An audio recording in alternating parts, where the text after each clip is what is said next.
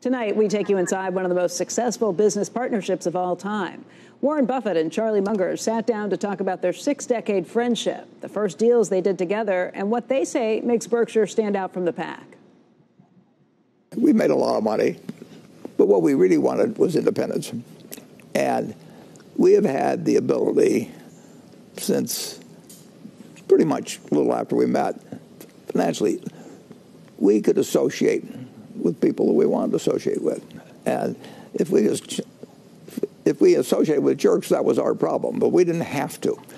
We've had that luxury now for 60 years or close to it, and that beats 25-room houses and 6 cars. Or that stuff is what really is great is if you can do what you want to do in life and associate with the people you want to associate with in life, and